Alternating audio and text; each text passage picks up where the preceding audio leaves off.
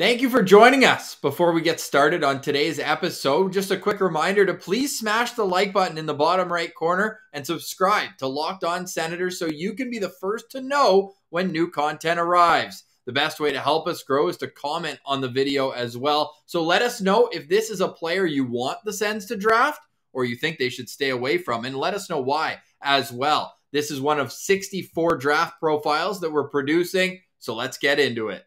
All right, Pillsy, back to the countdown we go. We are coming in at number 36 on our Locked On Senators draft ranking, coming in with an average of 38.57. This kid is unbelievably offensive skill. Gleb Trikozov from the NHL over in Russia.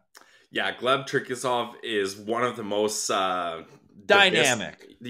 Dynamic, but also divisive prospects that we're going to talk about here. And let's start with the stats. So like we mentioned, unlike a lot of Russian prospects, he got a lot of time in the MHL. He had 35 games, 23 goals, 22 assists for 45 points. And then he did get a bit of time in the VHL, 11 games, 1 goal, 1 assist, and no time in the KHL, whereas normally you kind of get a sprinkle, a little taste of KHL action, but not for Gleb Trikozov here. And the thing with Trikozov, it's very obvious. Like any scout, they all have the same positives about him. He excels in the transition game, and Will Scouch did a great video. You guys know I've mentioned him a couple times. He does a really great job breaking down prospects and using analytics. He described how Trikozov is one of the top guys in zone transitions that he has tracked all year, and that he's a gifted puck carrier. And I feel like that's so on brand for Russian hockey, right? Like we all know the stories of like Russian players coming over and their coaches are like, dump it in. They're like, I would never. Like I would literally never dump the puck in. Why? I have the puck on my stick. Why would I give it away? I'm going to skate with this until I die. And that's why Trikozov is so effective over there, because that's probably, and I could be totally wrong, maybe times have changed, but that's what the Russian style coaches want them to do. And he's been able to figure out a way to do it at a high level. Yeah, 100%. And I mean, you mentioned the transition. What does he do at the end of those transitions? He rips pucks. He rips pucks. And we talk about the goal scoring prowess. And yeah, it's impressive in all 23 goals in 35 games, 45 points. I should add to that. But like, he is beating goalies from everywhere. It's a shame he didn't get time in the KHL. And even when he played in the VHL, which is the equivalent of the AHL, maybe a little bit watered down, but that to say, he's getting 5-6 minutes a night. I would have loved to have seen what he could do with that added competition. But the thing with him is he's one of the youngest players in the draft, late August birthday. So he's still 17 years old.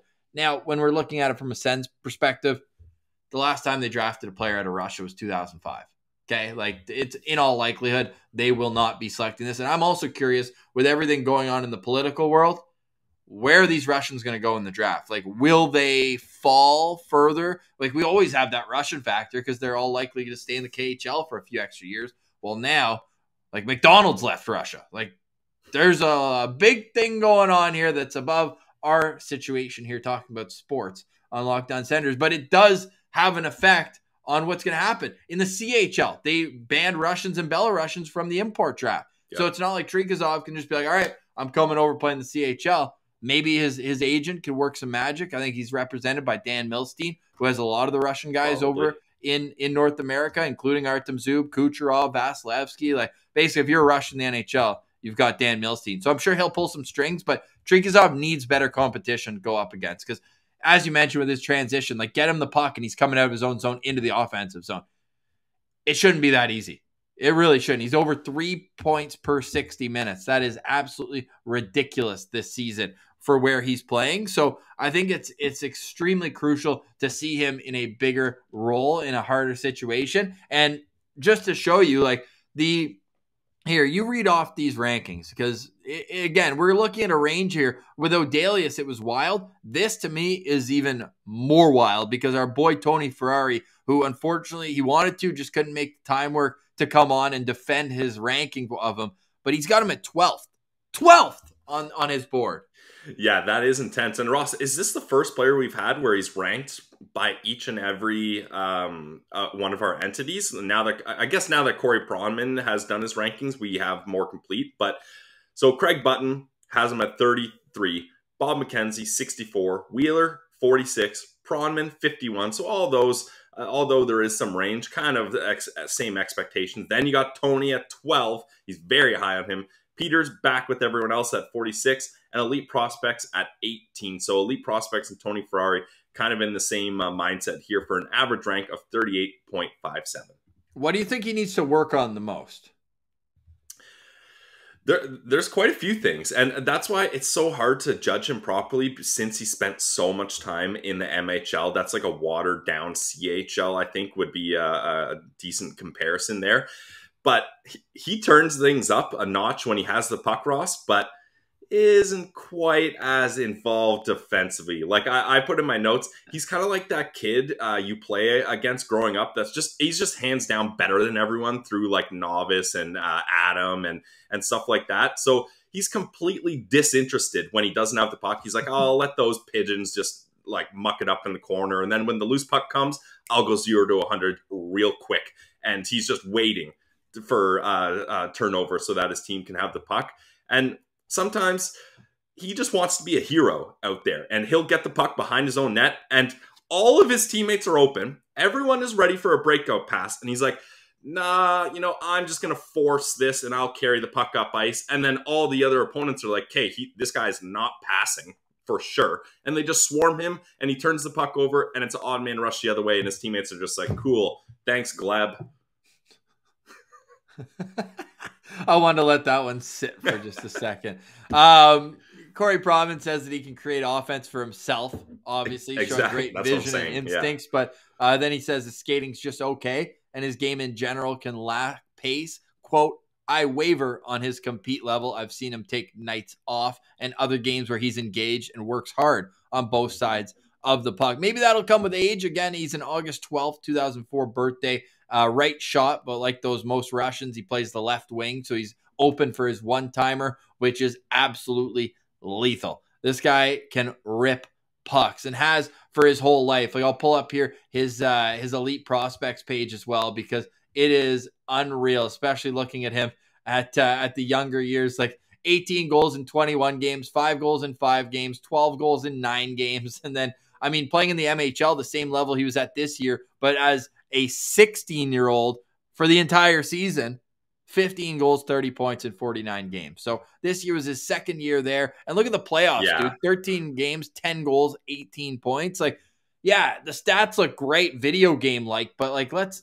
see it against the VHL competition. In a perfect world, let's see him come over to the AHL. Let's really put it to the test in a year or two. But no, in all seriousness, I think this guy, he's a project, but one with ridiculous tools. The tools that he has are elite, which is why he's getting scouts excited, especially ones that value guys who can work in transition super well, play give and go, get his teammates involved with great vision. So there's a lot to like about him, but for me, he's a 3-star guy. Like I'm somewhere in the middle of the two extremes where it's like, you know what? If the Sens took him at 39, cool. That's a great range. Tony will be doing backflips. He might switch in his Red Wings jersey and get back on the sicko train. Who knows if they were able to take him there. But to me, he's a guy, yeah, great tools. But I'm of the mind that the Sens need to draft like elite skaters this draft. Like I need skating to be the number one attribute of the players that the Sens take. And for me, Gleb, his elite skill is his shot. And to me, I think a team will be extremely happy with him. And if you're listening to this right after your team selected him, congratulations. I'm sure he'll be a very good player. But for the Senators, again, very adverse to drafting Russians at the best of times. Igor Sokolov, the only Russian player they've drafted in, wait for it, the last 17 years. And that was out of the queue, not out of Russia. Yeah, I don't think it's very likely that he is an Ottawa Senator on July 7th. Yeah, Ross, I'm also down on Gleb here because I'll echo all his elite offensive toolkit stats, but I'm really worried that this is a guy that's going to be stuck in his ways. And like you mentioned, who knows what's going to happen with Russian imports coming over. So he's going to be even more stuck in his ways, playing more time in Russia, more puck possession type game. And like he just lacks pace defensively. Like Will Scout showed a clip, Ross, where he's literally, and I mean this literally, standing still in the defensive zone. I counted it 4 seconds. And that may not seem a lot to you, but think about watching a clip in hockey and going 1, 2, 3, 4. And he hasn't not even shuffled or anything. He's literally one hand on his stick, just sitting there, just watching. And yeah, you can't be doing that. That's not the way the Sens play hockey. And I'm just so worried that teams are going to just totally go crazy for his offensive toolkit, which is great. And he has that toolkit, but I don't think he's going to change, and I don't think he's going to learn. So I have him at 2.5 stars. I wouldn't be that stoked if the Sens drafted him, honestly, just because I feel like he doesn't fit with what they're trying to do. And I think another team, like, I wouldn't be surprised, Ross, if we see the Carolina Hurricanes jump all over this guy, because where's Wheeler have him ranked? Yeah, good 46. Question. Okay, so because his advanced stats are great offensively, they're so great, like unbelievable almost, but they're believable because he doesn't give a damn about defense or any other stats. So that's why I'm lower. So 2.5 stars for me.